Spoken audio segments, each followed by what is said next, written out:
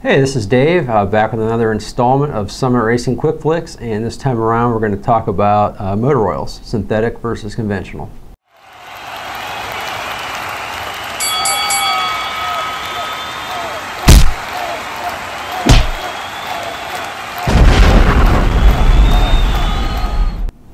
Before you really get into which type of oil between the conventionals and synthetics is right for your application and the different performance benefits of each, it's really important to understand how each type is made and how that affects the actual performance of the oil itself. So we'll start with the conventional here.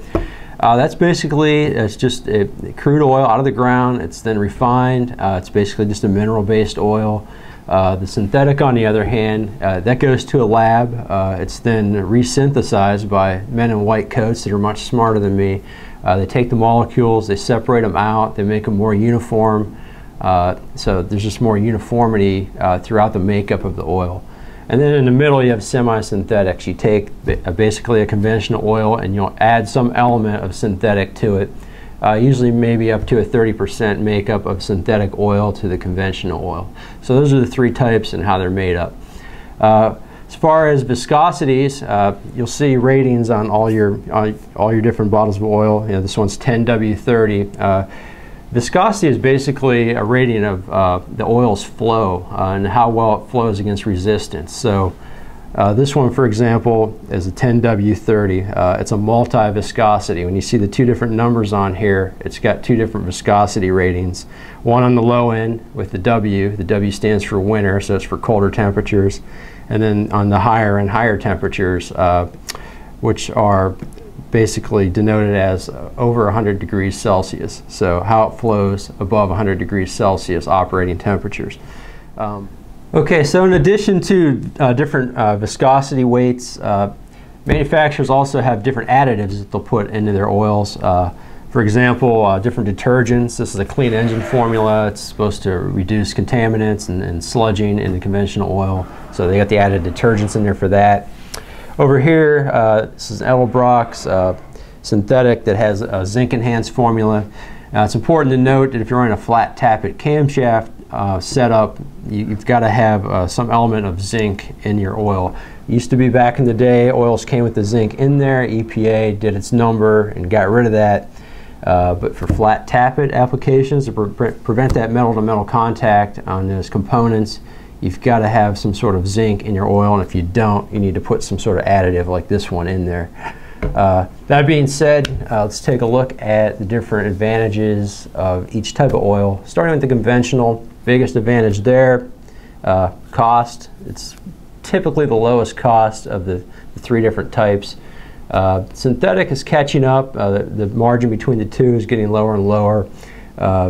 Important to note on the conventional type oils, if you're running a conventional in your car, and you have been, you're probably just fine. I mean, you keep up with the right intervals of changing to 3,000 miles. If you're pretty religious about that, stay with this. This is probably your best bet.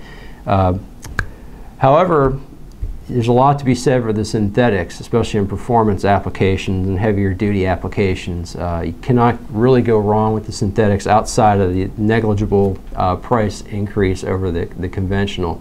And it's important to note too that you probably aren't going to have to change your oil as often with this type of oil, so you're going to recoup some of that money, that extra money you might have spent on the oil itself as compared to the conventional. And again, that brings the cost, makes it a little bit more cost effective. Advantages though of the synthetic, let's take a look back at how it's made again. Again, it goes through a resynthesizing process, makes the molecules in the oil a little bit more uniform. It won't break down under heat as much. There's not as many contaminants. You don't have to worry about sludging like you might in a conventional oil if you don't change it as often as you should. It's a thinner oil. It's great for winter time. It's not as thick. It's good for startups on those cold winter mornings.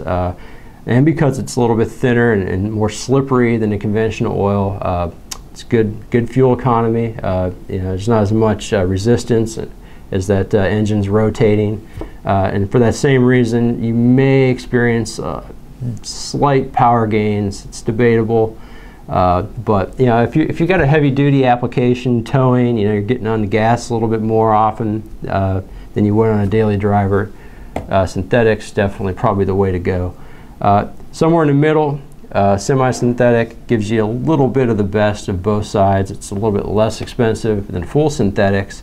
However, it's a little bit more protection and peace of mind with this than there would be in a conventional oil. You might not have to change it quite as often. So you get a little bit of the best of both worlds on the synthetics. One thing I do want to mention on the conventional oil, though, you might notice if you're ever shopping on summitracing.com, engine braking oils are also always typically conventional style oil. Why is that? Conventional oil will bond a little bit more to new engine parts than synthetic. If you think about the two types of oils here, conventional is more of a bonding property. You know, it kind of bathes the new parts in the oil, whereas think of the synthetic as more of a ball bearing type action when it lubricates. Kind of puts a film between the moving parts, acts as ball bearings, the parts roll up against one another. This will bond and get into those new parts. It's great for breaking in new engines. Again, though, keep in mind you need to make sure that that zinc phosphate, that zinc additive is put in there. A couple other common sense tips I wanted to point out. Again, I mentioned it before, but if you're using a conventional oil and it's been working for you, you could probably stick to it as long as you meet the change intervals. If it's a 3,000 mile oil, make sure you keep up on that. You can't really go wrong stepping up with the synthetic. There's really no disadvantage to doing that, but again, if you're looking to save a few bucks minimally, you can stick with the conventional. As always, consult with your owner's manual and also consider your climate. If you live in a area where winter time rears its ugly head and it gets really cold, you know, make sure you look at the lower end, consider a 5W, 10W, whatever, lower end on that multi-viscosity rating. Make sure you have those easier startups in the winter. One other thing, if you're going to go out now and search for conventional versus synthetic transmission fluids, probably save you most of the trouble because a lot of these principles we talked about apply to your transmission fluids. Conventional's fine. Again, on that side, if you've been using it, you can stick to it. Again, advantage there on the transmission fluid side, cost. Conventional is a little bit less than the synthetic. On the synthetic side, same principles there. It resists the sludging. It's more uniform on the molecular structure, so you won't break down under high temperatures. You may not have to change it quite as often. There's less contaminants in the synthetic transmission fluid. So, but again, consult your owner's manual on how often to change your transmission fluid. We want to steer you away from doing your due diligence there. But again, same principles apply, motor oil to transmission fluid when you're talking about conventionals versus synthetics.